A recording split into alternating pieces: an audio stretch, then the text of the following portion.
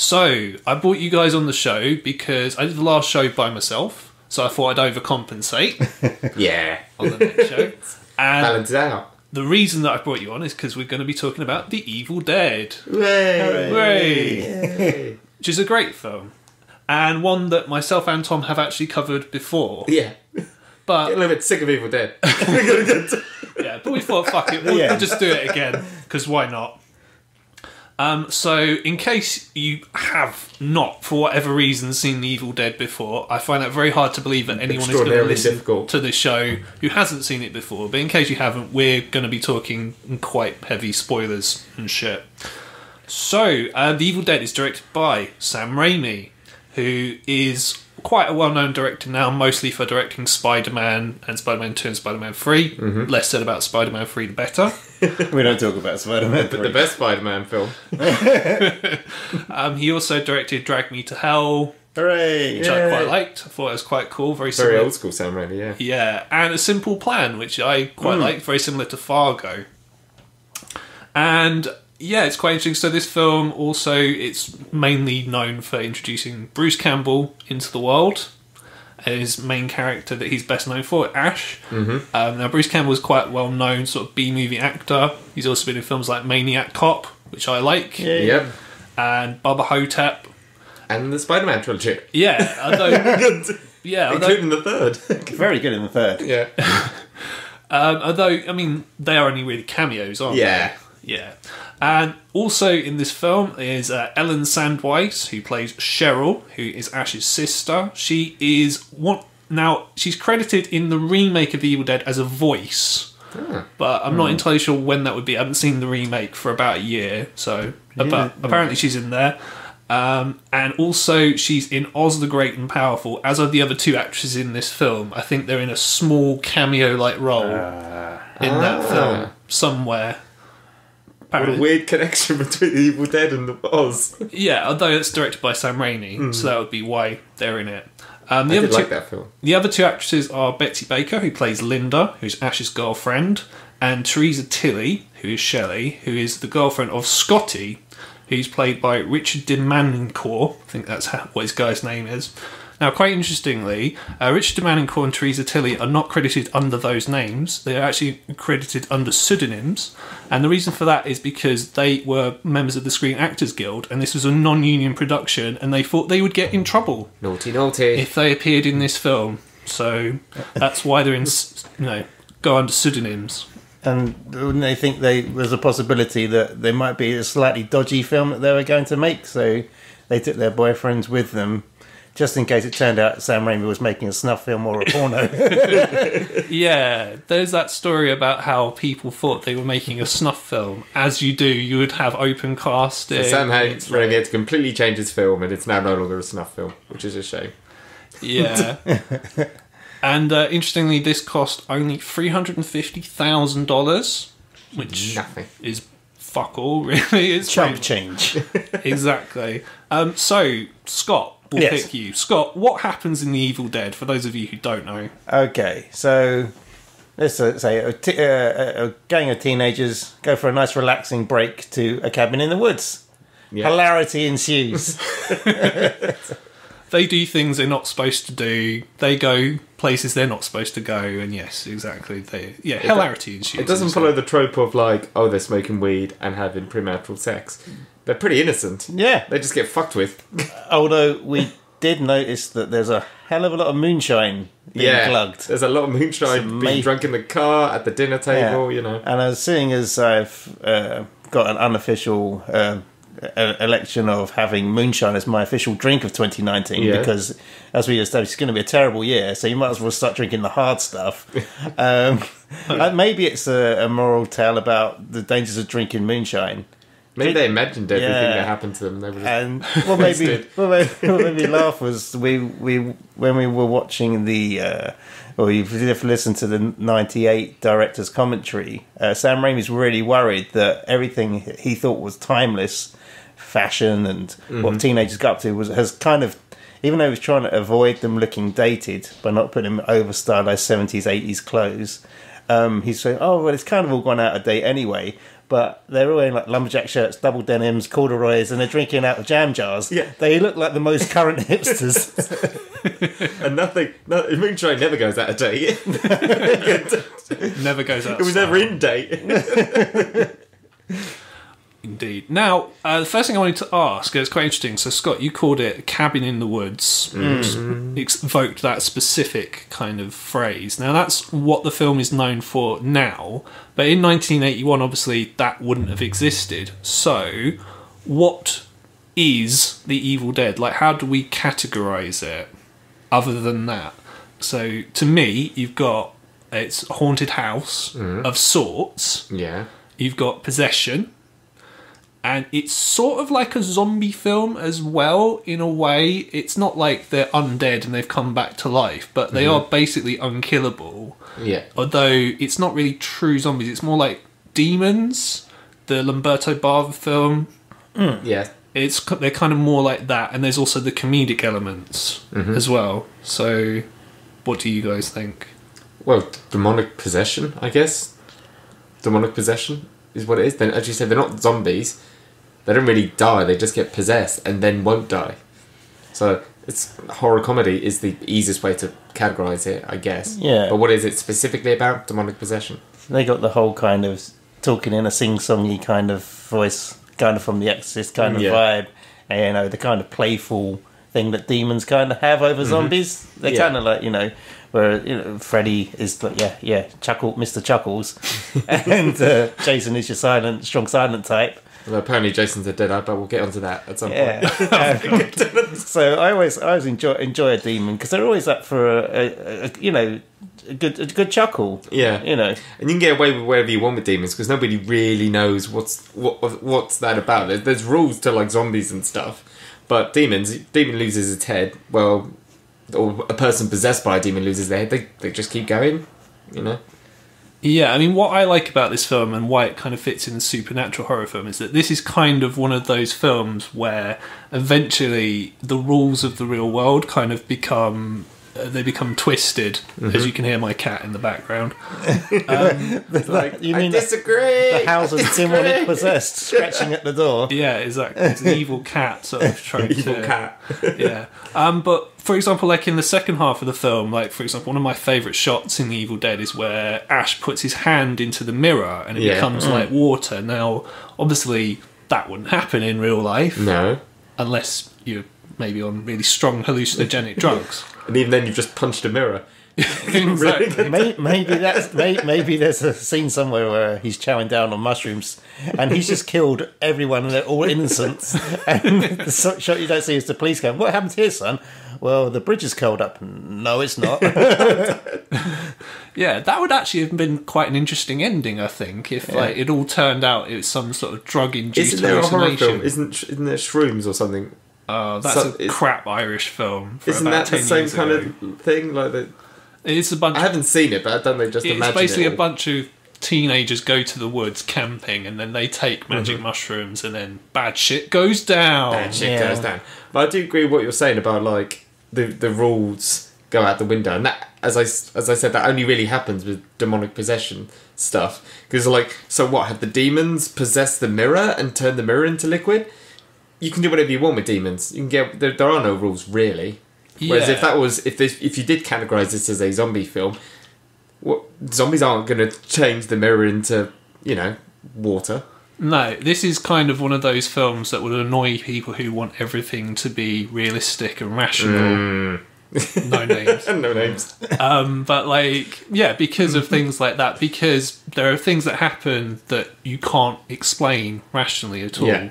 And it just happens cause. It looks cool. And yeah, exactly. It looks fucking awesome, like I said. Yeah, like that, but specifically that mirror thing. So it doesn't serve a purpose, even story-wise. It's not like his hand then... There's a mirror hand that comes alive or anything. It's just a scene put in for the sake of it. Wah. Yeah. It's just there because it looks cool. Done. Yeah, so we all like this film. Yes. You love it.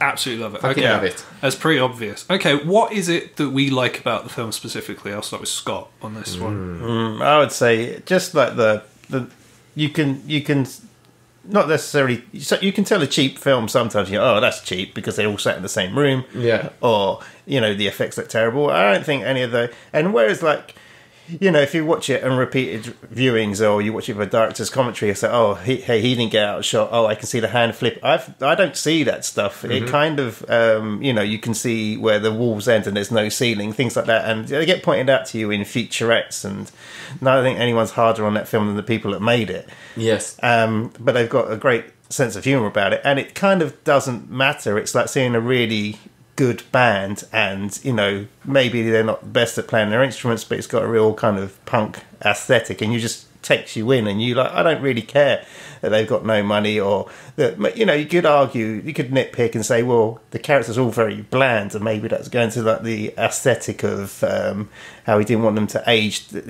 I kind of forget about them, and I kind of lose track, even though there's 5 of them. Who's died and where, and I lose track of the names and stuff. The names and things like that, yeah. Obviously, I remember Scotty because he's got my name, but that's shit.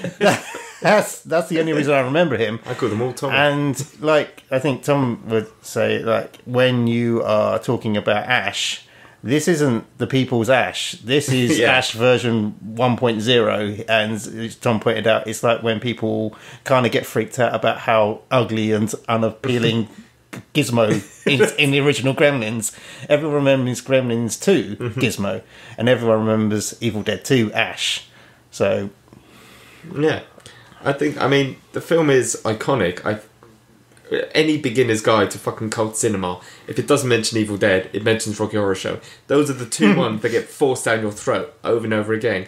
But with Evil Dead, I'd say for very bloody good reasons. It's very creative. When you watch it, you mention the budget. And anyone if you just do very basic research into how they make this film, this is proper guerrilla filmmaking. They just had cameras stuck on bits of wood and running through the forest, and all that kind of stuff is just but yeah, as you said, it doesn't look like a shit film. You can tell there's just so much creativity that's gone into it.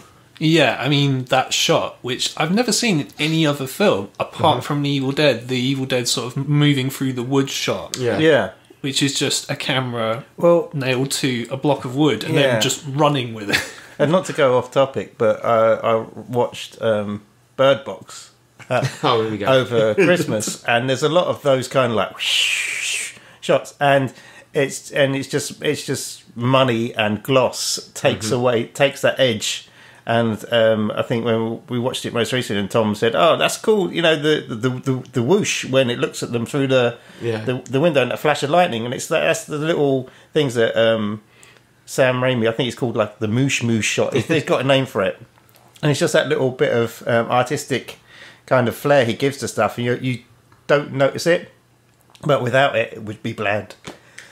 And what's cool is I really buy into everything in the film. I don't feel I don't feel like it's 2 men running through the woods with a camera and a bit of wood. I feel like it is a demon sweeping through the trees. It's just everything clicks so well in this film. The groaning of I guess they're demons. Let's call them demons for now. And the swooshing, it all moves so well. I just think it's very well put together. Yeah, I mean, what I would say about. And Scott dies in the background. Yeah. You're right, Scott. That's because I badmouthed Bird Box and the demons are out to get me. There you go. Sorry. That's alright. I actually thought it was quite average. I didn't mind it at all.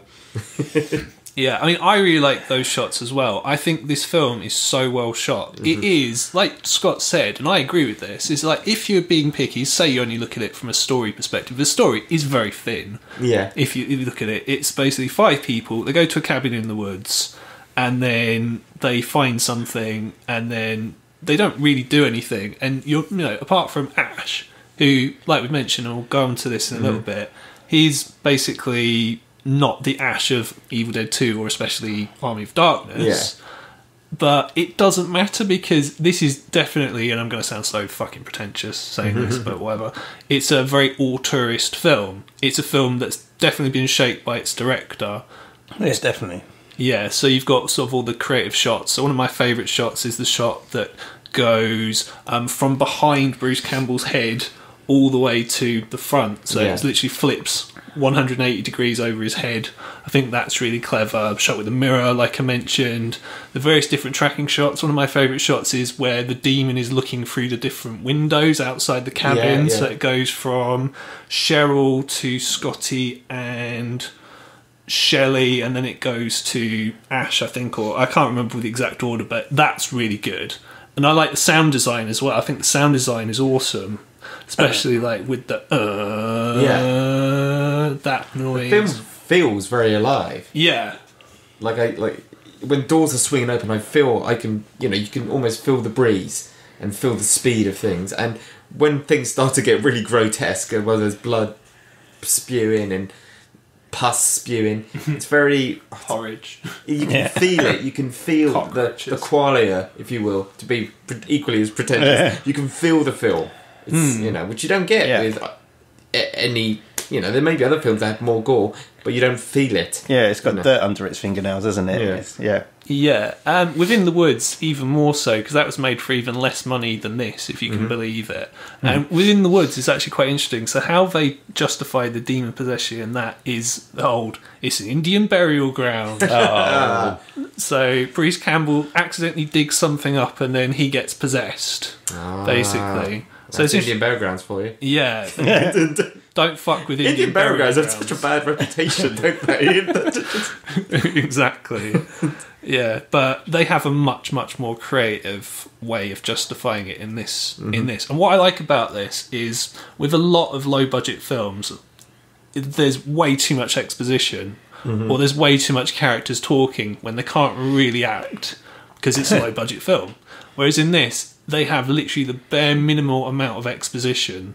And the way the exposition is delivered is actually quite clever because it's on the recording and stuff like that. You don't have characters having these like really weird conversations that you wouldn't have in everyday life. I love those bullshit conversations. I heard about this 20,000 years ago or whatever. The classic example, going off topic slightly, like Wayne's World, when the limo driver explains everything that's going to happen. And you're like, it's a good thing he was there to tell us everything. So yeah, you're right. In this, they had the recording. The recording is just literally the professor, the archaeologist, saying, right, this is all you need to know. This is literally all you need to know, exactly. And just to briefly go off topic again, you were saying, it doesn't matter that this doesn't have much of a story or much character development. To go slightly off topic, if you were to talk about a film like Suspiria, it's very similar it's such a beautifully crafted film that it doesn't matter that it's a ballet school run by witches.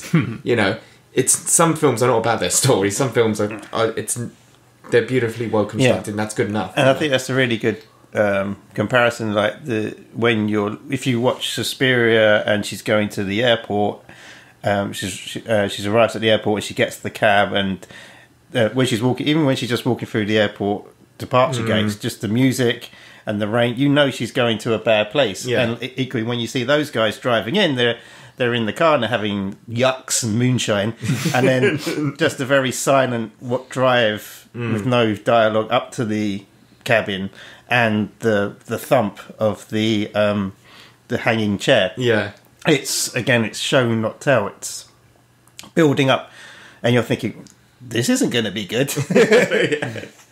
Yeah.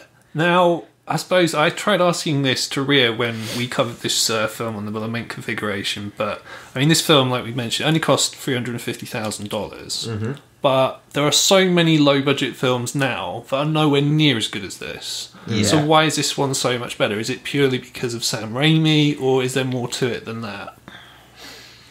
Yeah, I think it's anyone can make I say anyone can make a film. I haven't made a film, but anyone can make a film now. And if we were going to go out and grab a bunch of entry-level equipment, or just even our iPhones or what have you, we can make a fairly standard film. But I think he had a vision, and it was kind of like, how do we film this? How do we do this?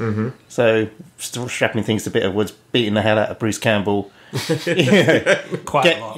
Getting his little brother to do stuff. It's kind of like, it's got a real sense of camaraderie, and you can tell that they're not having a good time, and they're going through some very harrowing, freezing cold, being covered in sticky syrup. But they're all obviously, they would walk away if they didn't have this love and camaraderie, then I think that's what helps make the film as well. There's a lot of times you see people and you think, oh, they look like they're having a good time. It's like, yeah, they shouldn't be having a good time because this film's bloody terrible. Yeah, Mark Kermode has that thing, like, the better a time that the people had making the film, the worse the film. That's a good theory. If you compare it to, say, something like Texas Chainsaw Massacre, apparently that was a fucking nightmare to make. Oh, yeah. The heat, the smell of the meat, rotting. There's various contradictory anecdotes about the film, about like when she gets her finger cut, apparently she didn't know that was going to happen, so when she's screaming, apparently that's real, like, proper suffering. Couldn't believe that. Suffering for your art. Filmmaking, maybe now it's all quite paint by numbers. Everyone's seen Evil Dead 1,000 times, and they're trying to replicate it, whereas when they were making that film, I don't think the film would have worked without Sam Raimi, because he proper MacGyvered his way through this movie. How am I going to make this shot? I'm going to do this. Fuck it, we'll just have to, as you say, tie this thing to a bit of wood, or you're just going to have to get punched in the face, Bruce. Sorry. There's a bit you don't even think twice about where Ash swings round and fires a shotgun through a glass window, and Samurai's like, "Yep, that's real glass, and that's a real shotgun being fired at a real cameraman." You couldn't make this now, And just again to go slightly off topic, I think I've said this to you before, Greg, with regards to Roger Corman films. When he does all the dream sequences in all his Edgar Allan Poe adaptations, he said in interviews, I had to kind of do that because I couldn't do it any other way, so I had to improvise. So people like Sam Raimi and Roger Corman, the reason why they're held up as these great auteurs of cult cinema is because they can improvise and make something good, and not everyone can, and maybe that's why some low budget films suck and some other ones are good. Yeah, I mean, definitely, like I say, just the amount of ingenuity just in the shots, really, more than anything else, because it's a cabin, they've got a smoke machine, they've got a really good smoke machine. It's just one of them actually smoking, they said, didn't it? Yeah, and just the now it's quite interesting. So I find the makeup quite good, even though it's clearly low budget. They probably have better, in inverted commas, makeup now. And they were talking about sort of the contact lenses, how they could only wear them for 15 minutes at a time because they're really bulky. Horrible, they sound horrible. Yeah, I hate contact lenses. Especially with, like, no running water on set. Yeah. In the director's commentary, didn't they say they had to wash their hands with coffee? Yeah. Like, fucking hell. Definitely. Yeah, good times. Good times. But I really like the big kind of death scene at the end, the claymation scene. I really like that. It reminds me of Trapdoor quite a bit, actually. Got a bit of Trapdoor, a bit of basket case thrown in, that kind of, Yeah. But it looks, well, I mean, it's not, how am I going to put this? Like, you can look at it and kind of think, ropey? well, it looks a bit ropey. Yeah, it's a bit, rough around the edges. But I think it offers the film a certain charm. Oh, definitely. I think I don't have a problem with the remake, but if you were to compare the two, perhaps now things are too clean and polished and too good, and that little ropiness that gives it its edge, as you say, and also again, demonic possession. It can look whatever whatever the fuck it wants to look like. I don't know what somebody transforming from a basically a zombie into a demon is going to look like. You can make it look however you want. Yeah, and a CG, if you did that like in a CG, it'd probably be different shades of brown. Better would be worse. Slime. But it's quite primary colours, isn't it? Like, I think that's the Trapdoor thing. You see turquoises and reds and goopy yellows, and it's great. And like I said earlier, my thing about saying like you can sort of feel the film, because it is that kind of stop motion animation claymation. You can feel it a little bit more than if it was just polished CGI or insanely good special effects. It's tactile. Yeah. It's the word that I like. I like the guy who did this, and if you compare it to like Tom Savini stuff, all that kind of shit, old school special effects. Yes, it's a little bit ropey, but that gives it its charm, as you say. Yeah. And I agree with you. I think if you watch a film from the 70s or the 80s, because of how it's been shot, it's got that low budget feel, which makes it feel more real. Yeah. Even if the things that happen in the film aren't real at all, couldn't happen. Yeah.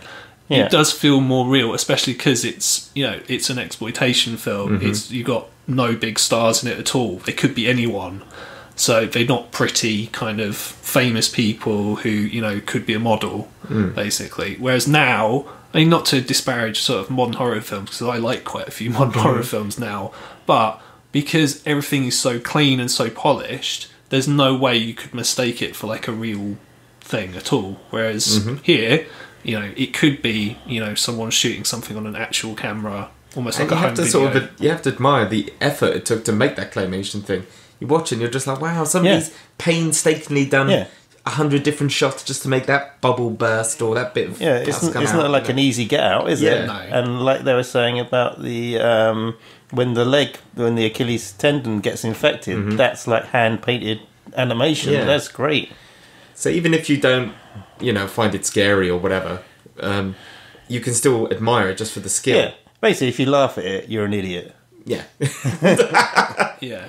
Although it's quite interesting you say that. Now, I was going to bring this up in a minute, but you've said, Tom, I'm pointing at here, that pointing doesn't really work in a format. This dude. Now, you've mentioned quite a few times, it's almost like it's one of your stock things about how Sam Raimi, he had to make this film comedic because he didn't think people would take it seriously as a straight horror film, which is why the remake is a straight horror film. There isn't any comedy in it whatsoever. So I don't think this is that funny though, compared to, especially to like Evil Dead 2 or Army of Darkness. The comedy, there is comedy there, but I don't think it's some laugh riot. You know, I'm not going to bust my sides watching this. Yes. I was going to say a horror-y. I think I now have to go and wash my eyes and mouth out with bleach. I think he put comedy in it so that, like I said, so it's not buckets of comedy. He does that when he gets to round 2, but there's enough comedy trickled in that he can kind of have his cake and eat it. He can have his, because this is a weird, in sort of the category of horror comedies, this is a weird horror comedy because most horror comedies are very nudge nudge wink wink, like, you know, laugh now. Whereas this, if you knew nothing about this film and you watched it, you'd be a little bit confused, as I think the distributors were. You go, am I supposed to be finding this funny, or am I supposed to be finding this scary, or is it a bit of both? So it's not like balls to the walls comedy, waka waka, but but he's definitely having his cake and eating it. Yeah, it's a Three Stooges style of comedy we don't really get in this country. And as the series progresses, he's clearly listened to the people, and the people liked the comedy elements, and that's why 2 is basically one but with more comedy, and 3 is fucking batshit crazy. All Three Stooges comedy in that third one. Yeah, and also like Bruce Campbell isn't particularly funny in this one. No. He plays it dead straight, and obviously they didn't know what they were doing, but. The humour, I think, when I said like if you laugh at it, you're an idiot. I think if you laugh at it derisively, like look how silly, like look, you're not getting it, but it's a film to be laughed along with. It's the whole thing is like it's like in Texas Chainsaw where the grandpa's dropping the mallet. What he's trying to do is horrible, but you're shrieking with laughter, and just like when they're getting possessed and they're laughing at Ash, I find that creepy. It's just as creepy as like relentless screaming, like weird, off, uncanny. Yuck. Now it's quite interesting. So you brought up the remake. Yes. Now, I have heard you review this film before, and one of the things that you said, which is quite interesting, is that you know people who watched the remake who love this film, and they didn't like the remake, and the consensus was they didn't like the remake because it was straight, like serious. It was no comedy in it. Yeah.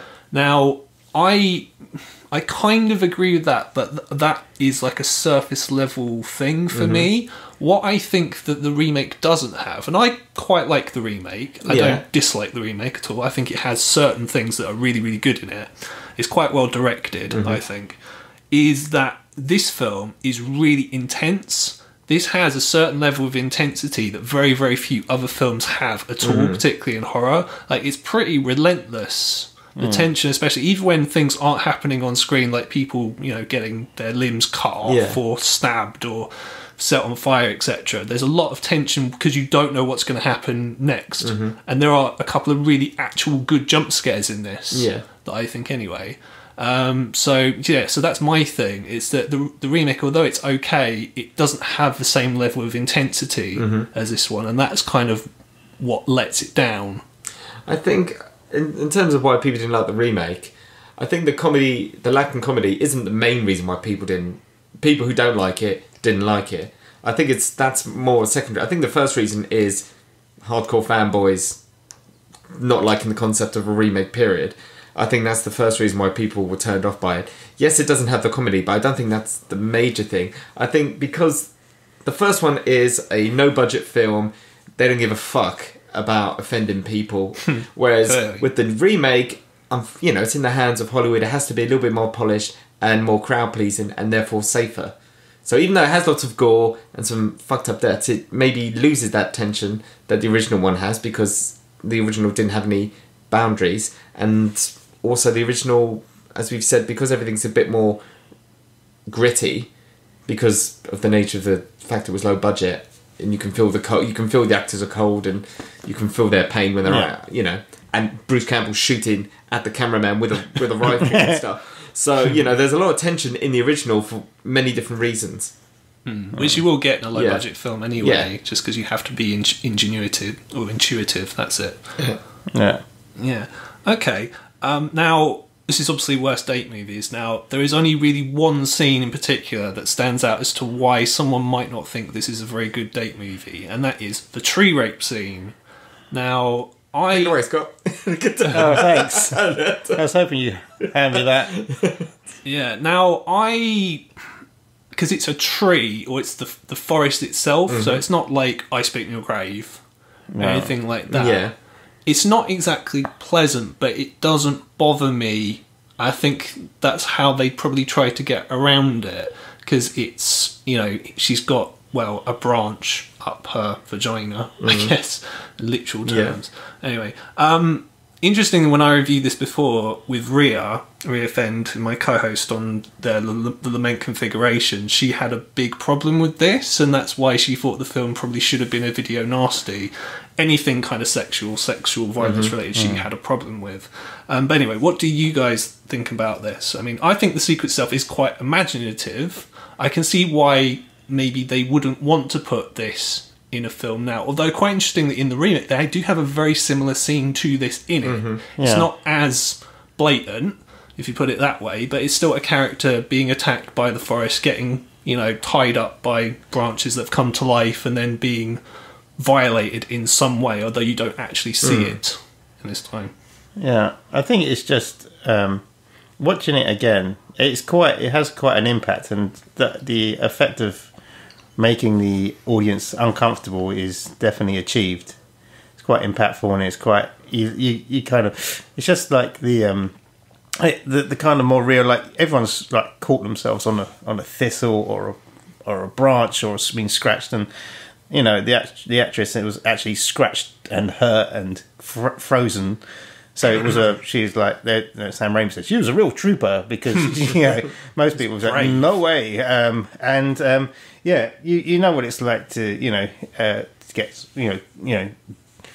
injured, like falling on, it bloody hurts. And it's just, and it's that kind of, the fantastical is happening. This would never happen. But you also, you know what it's like if you get, like, if you imagine like a rose thorn scratching you near the eye, you still got that kind of, you recoil it. And the shot with the branch just heading straight for her was made to people sit up and go, whoa, we're not in Kansas anymore. This is, they're not messing around. I think post then they've kind of said, well, it's kind of like, I liken it to, say, like how the Beastie Boys apologise like for the lyrics in their first album being like quite misogynistic, and like, we were playing characters. And I think there is a sense of like they were playing a role, like, what can we do to out Craven? Where's Craven? What can we? How can we freak people out? And sexual violence is like one of those things. I sit there thinking, this is one of my favourite things. I've kind of like, I don't really like the scene either. I mean, I like the way it's.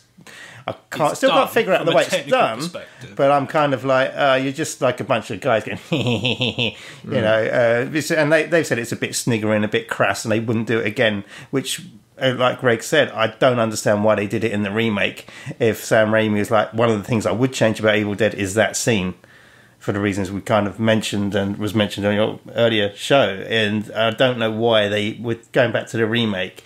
I don't know why that needs remaking if the person who was kind of, is he executive producing it? I think he is, pretty much said, I didn't like that. And for me, just to take it back to the remake, the problem I had is that why would I want to see an Evil Dead film without Ash? And it's like, he's kind of like the flip of Michael Myers, Jason, Freddy. He's not the bad guy killing hit, but he's the... You don't go and see an Evil Dead film. Yeah, the makeups are great, but you don't get disappointed if a certain Evil Dead or a Deadite isn't in it. Yeah. That's the problem they've got with remaking it. And obviously the TV show is kind of like... Everyone's kind of like okay with the remake now because the TV show gave us like hours and hours and hours of what the fanboys wanted. In terms of the tree rape scene, you mentioned I Spit in Your Grave. If you think about other controversial rape scenes in films of Straw Dogs and things like that, the rape is integral to the story. Whereas here, there's just a tree rape. If you were to take it out, it wouldn't matter. So in that sense, I think that's why people talk about it so much. Well, when I say that's the reason, what I mean is it doesn't need to be there, so therefore it's kind of like, why did you bother? No. And by the sounds of it, they've said since, we didn't really need that, and so we're stuck with a rape scene we didn't really want. No, it's obviously titillation, isn't it? And by the sounds of it in the director's commentary, when they were making it, because I think they said they shot it over several days, and basically when they put it all together, it was more intense than they had intended it to be. So therefore, they kind of... Maybe they don't regret so much the rape scene, but how intense it was. Because in actual fact, most of that rape scene isn't the rape. The actual like penetration is instant, and then it's over. It's all the tying up and stuff. So it's an uncomfortable scene that, by the sounds of it, didn't need to be there, and they didn't intend for it to be so uncomfortable. It's a bit of a mess. Yeah, I mean, what I was going to say is that's the... so that character gets possessed following that, but all the other characters that get possessed, it seems to happen like out the blue, out of nowhere. Like, I think like they're almost like zombie possession. They get stabbed. Like basically, there has to be some kind of they get bit or stabbed. Where she's the only one, as you say, who doesn't. So that it's in something like I Spit in Your Grave. And I don't want to say you can justify the rape, but the rape is integral to what happens in the storyline. Whereas the rape here is just stuck in for an immature joke. Yeah, so you could almost call this like a body horror film in a way, because people's flesh is being contorted and changed based on what happens and stuff like that. Yeah. Like, it's not a body horror film in the same way that like Tetsuo is, or the same way that like Videodrome is, but you can there's undertones. Yeah. Should we say? Okay, cool. I mean, other than that, I mean, the only other things I can think of that might not make it a good date movie is just, like I said, the intensity of the film itself, because it's intense, man. And also, there are certain scenes that are quite violent, like one of the characters, when they're possessed, cut or bites their own hand off, for example, and stuff like that. Okay, so is this everyone's favourite Evil Dead movie, or do you prefer Evil Dead 2? That is a bloody good question. Army of Darkness. Fuck off. I was really I was really like not looking forward to that question, because I flip-flop all the time from 1 to 2. 1 to 2, back and forth. Solid 3, like the Spider-Man movies. I always go for the third. Terminator 3, Spider-Man 3, Friday the 13th, Friday the 13th, Part 3 in 3D. I sense you're mocking the thirds. It's funny that, as you've picked up on, Sam Raimi has said at various points, if the remake was me making it the way I kind of would do if I had a big budget. But he's kind of done that before when he did Evil Dead 2. Because that's basically, what is Evil Dead 2? That's an ongoing question. That's perhaps a follow-up question. What is Evil Dead 2? Is it a reboot, a remake, a reimagine? Take your pick. But he kind of already had his remake with Evil Dead 2. And in some ways, a lot of the cool stuff you remember, as you were saying about Ash, and people misremembering Ash, it's not an Evil Dead. In Evil Dead 2, you get pretty much all the cool shit from Evil Dead, but then some more, and you get like the cool chainsaw stuff, and the hand, and all the catchphrases, and Moosehead, and all that stuff. Moosehead. When you see Evil, like my mind also gets the two confused at various bits. So the first one, when they open the door and you see the Moosehead, you think, that's the Moosehead that's going to laugh. No, it fucking isn't. That happens in part 2. To me as well, yeah, totally. So you get all the cool stuff in the second one. But then when I go back and watch the first one, I'm like, is it because it's the first one? You kind of feel obliged to like it more? Because Ash is quite a weedy, weak character. He's proper shit, isn't he? He can get defeated. He can get defeated by a very lightweight bookcase. Yeah, on more than one occasion. Yeah, until everyone else dies, he's not stepping up at all. He's straight up, I'm sitting in the corner. Yeah, this is slightly pre sort of slasher explosion, so the final girl wasn't really a proper thing yet at this point. And I think the way that the female characters are presented, not to go all like, misogynistic or whatever, but like the female characters are quite thin. So the only character who you think could possibly be the hero is Scotty.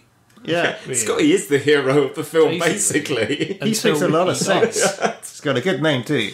Exactly, yeah. But yeah, like you said, about halfway through the film, and then it has to be Ash, and he's kind of having to do it by default because everyone else is possessed or dead. Yeah, and he doesn't really do a lot before then. He kind of like, he's just like mooning over his girlfriend, buying her trinkets, hiding in the corner.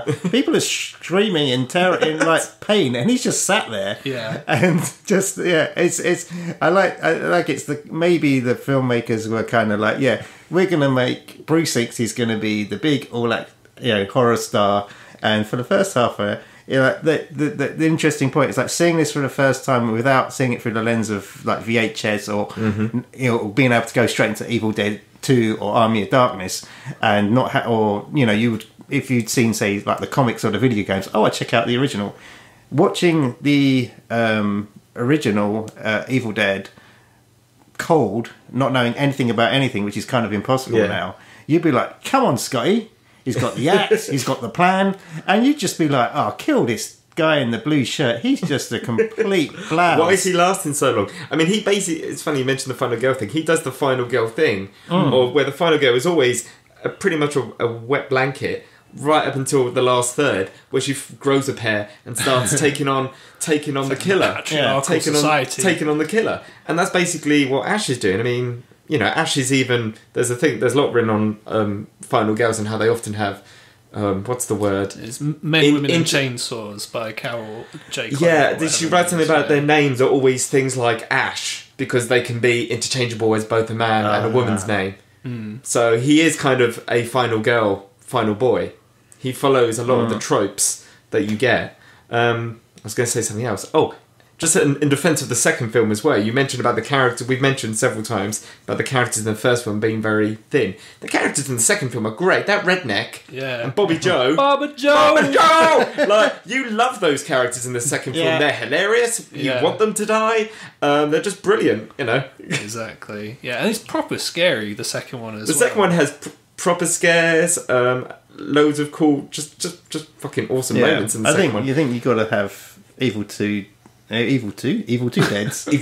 Too Dead to Evil, starring Steven Seagal and DMX.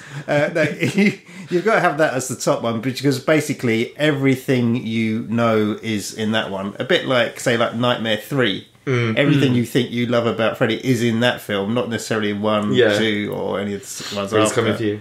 Yeah, it's kind of 3, 4. But I would say it's everything's there, isn't it? My favourite, I think, Evil Dead scene is in Evil Dead 2, and it's the one where he's picking up the plates and smashing them on his head. Yeah. If you watch that scene, he's such a good body comedy actor, Bruce Campbell, because it is like his arm is completely independent of him, and he's fighting against it, and he kind of temporarily falls down, but it's almost like something's pulling him up. He's so fucking good in that film. He's good in the first one, but as we've said, Ash is weak as fuck in the first one. The second one, his body comedy is so fucking Chaplin, Three Stooges, but all condensed into one person. He does do a good job of making sure he can't lift the bookcase off himself. He's like hugging that bookcase for dear life. So I do flip-flop between the two, but as controversial as it is, I would say the second one, Okay. Second one's the best, and Army of Darkness is totally fucking. I love Army of Darkness. Scale. I just because it's basically if someone's turned around, like say it didn't exist, and you read the the lies and rumors on the internet of what films are coming out. And there was like, Sam Raimi is going to do like a Ray Harryhausen-esque fantasy horror film starring Bruce Campbell. You'd be like, holy shit, that sounds fucking awesome. But I think, again, it's because it didn't give people what they wanted necessarily, but like you've already done the same film twice. You've got to do something quite fucking different.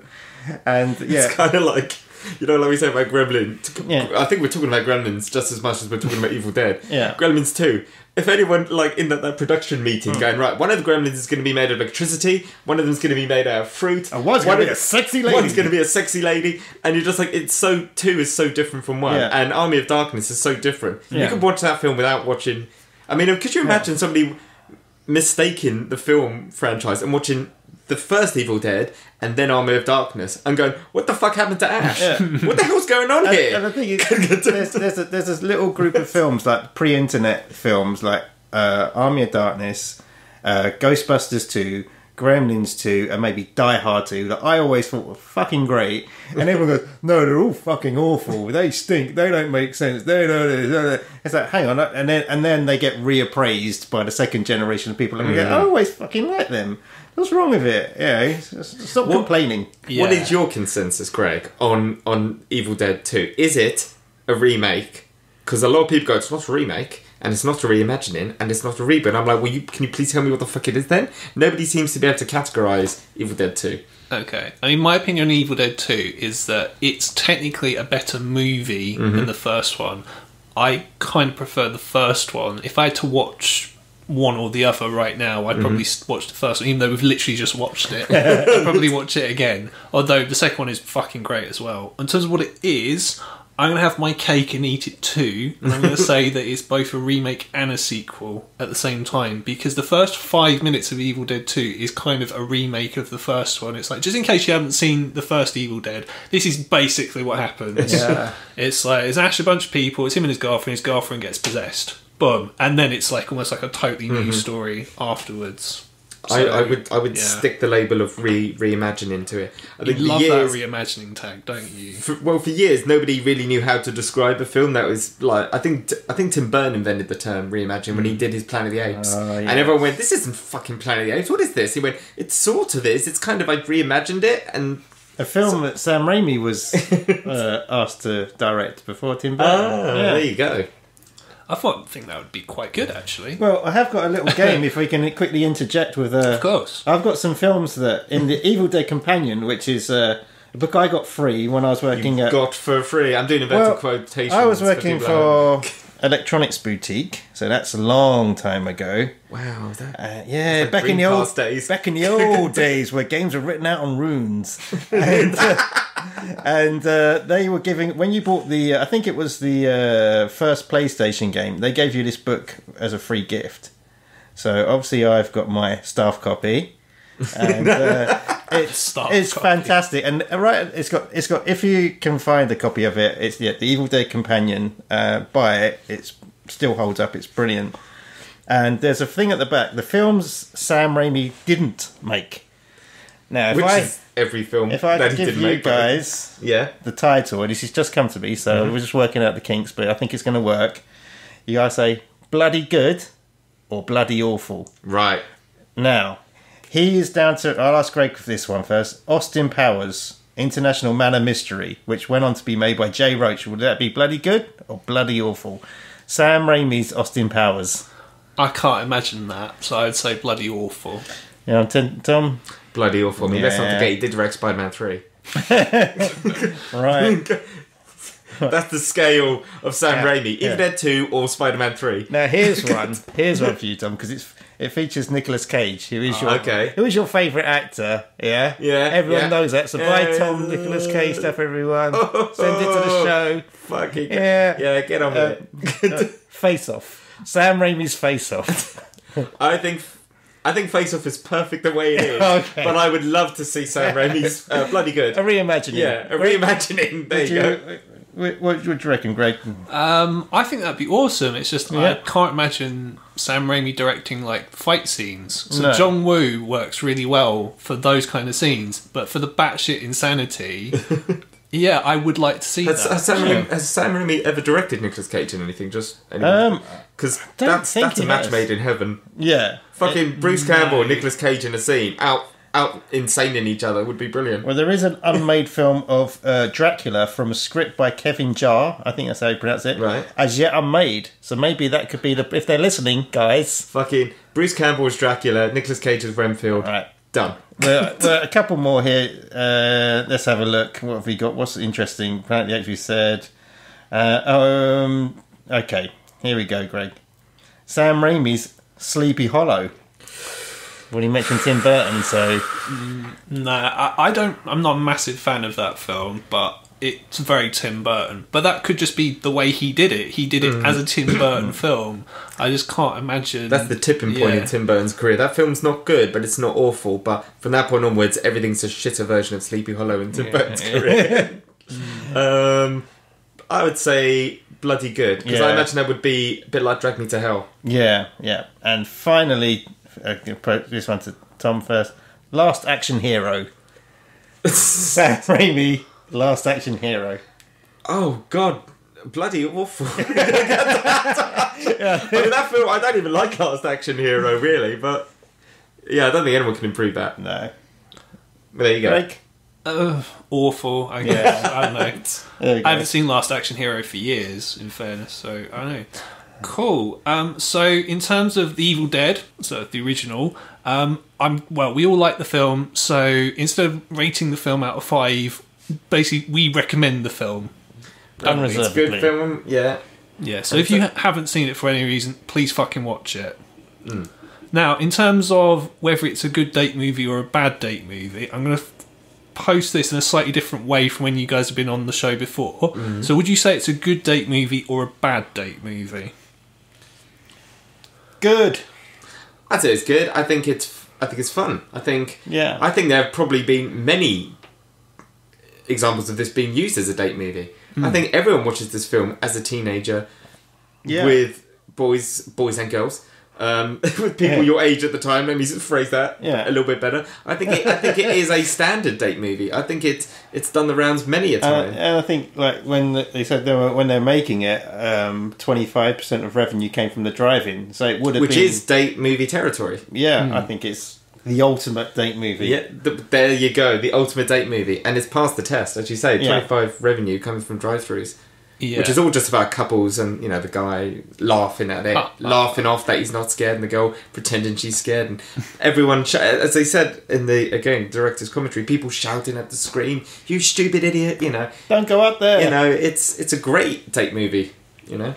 Yeah, I did a poll on Twitter at Worst Date Movies, basically sort of asking if this was a good date movie or a bad date movie, and the overwhelming consensus was that it was a good date movie. Excellent. I think if I was using this... Done it, Greg. You've hit the nail on the head, yeah. Yeah, other than the tree rape, you basically can get away watching it. It's quite intense and it's fairly violent, but other than that tree rape scene, it's a really, really good horror film, and I think, you would get sort of the desired reaction out of people. It would generally scare people. I've got quite an interesting sort of little story. It's quite weird. There's a girl that I used to go out with many years ago, and she didn't really watch horror movies. The only horror movies she would ever watch were horror comedies. She said the only way she could watch a horror movie is if there was comedy in it. So she liked Shaun of the Dead and Evil Dead and Evil Dead 2. Yeah, they were like the ones that she could watch. So so she would happily watch this, in spite of a couple of things maybe in it that, you know, like I said, the tree rape, but haven't aged well. Yeah. Okay, so if for whatever reason you don't own this on DVD or Blu-ray, so the version that we watch is Region 2 Anchor Bay, which I have somewhere. Now, the version that Tom has got... It's delightful. This. Don't know why I'm holding up to the radio. Yes. Look into your speakers. Imagine, close your eyes and imagine that you have like a Book of the Dead with DVDs in it. Yeah, with DVD. And then for some reason it comes with a free copy of Running Time. So Bruce Campbell. Wow. They must have had a lot of those knocking around the warehouse. Maybe. Yeah. And has that got all 3 films in it? Or no, that's just... It's all this effort just for the one film. Well, 2 films if you include Running Time. And that came out quite a few years ago. This is old. This is probably quite expensive now to track down. But it's even in the book's designed by the guy that did the original special effects on the film, T. Sullivan. It hasn't really deteriorated. No, normally this kind of robbery stuff falls apart. I mean, maybe we'll get a picture of this on your on the Twitter feed. Twitter. But This was a thing for years. Yeah. Maybe it's made of actual human flesh and skin. It's very squishy. Yeah. And it smells a bit funny. Yeah, give it a It squeeze. is very give it a squishy, squeeze. actually. Yeah, Yeah. maybe that's just you. Yeah. Squishy and smells funny. That's me. Yes. Now, Yes. if you can't get that version, because it looks fucking awesome, I'm not going to lie, the best version apparently to get on DVD is a Region 1 Anchor Bay Ultimate Edition of The Evil Dead. Or if you can get all 3 films in a box set, obviously I recommend. Now, very interesting little side note is it is also available from Sony, but it's been tweaked by Sam Raimi. So there were, in the director's commentary, he mentioned a couple of things that maybe he didn't like or he think looked that good. So, for example, there's a scene near the beginning where the car's going over a bridge and you can see someone in the background who you're not meant to see. Yeah. He's cut that out. So it's He's not like... Lucased it. I was Yes. just about to say, you can't Lucasfilm, man. Well, that's what he's done. So if you buy a newer version of this film, Added more Ewoks in the background of the camera. he's not done a full like Ridley Scott and Blade Runner type thing where he's changed the ending or anything. It's just little things here and there, like a George Lucas, like you said, where he's tweaked it. So if you don't want that version, if you want the original version, just bear that in mind if you're looking to buy it. But yeah, you can buy it That's my basically favourite part of the film. anywhere that all guy. over the world. That guy, yeah.